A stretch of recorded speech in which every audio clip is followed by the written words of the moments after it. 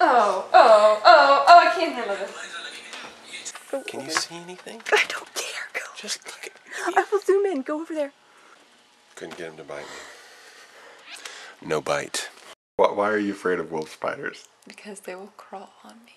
But if they can't bite, or don't bite until extremely provoked. Still get on me. They will still crawl on me. But there's no danger. They will get on my stuff. They could be in my bed.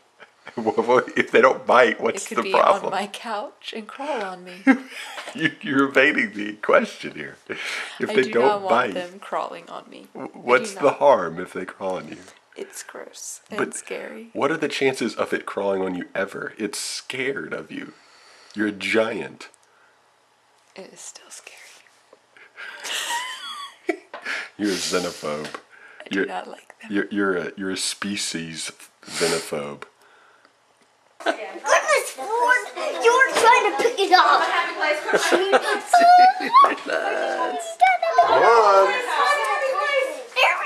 I actually heard the thing fall on the door frame. He's trying to make it bite us. No, he's not. He always does that. Go on, get back. Get back. Oh my goodness, that's a real spider. That's a really big spider, Gwen. Oh, it's like spinning. Slow motion. Spinning around. Click on the back. Good image there. Oh, look at that thing. Oh, it just went out of focus. Let's go back a little bit. There we go.